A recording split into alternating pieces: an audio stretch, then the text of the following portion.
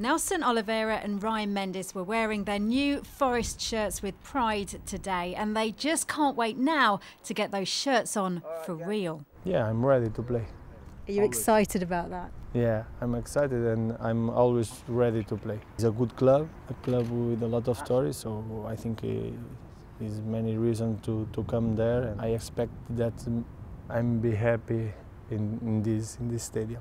As for Mendes, he's hoping to do his talking on the pitch. I'm very happy to be here, but my English is not good. In French, it's mieux. C'est mieux.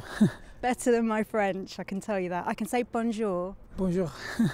Mendes and Oliveira are two of the deadline date loan signings made by the Reds. Joining them is striker Chris O'Grady from Brighton, and the club are still confident of confirming Johnny Williams from Palace shortly too. In Oliveira, manager Dougie Freeman has a striker that played a handful of games in the Premier League with Swansea last season, and he believes his new side can reach the top league too. We have to play well to go up, but I think I have confidence that we can do that.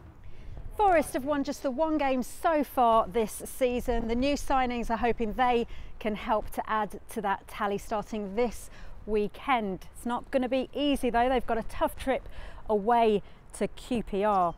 Kirsty Edwards, BBC East Midlands Today, the City Ground.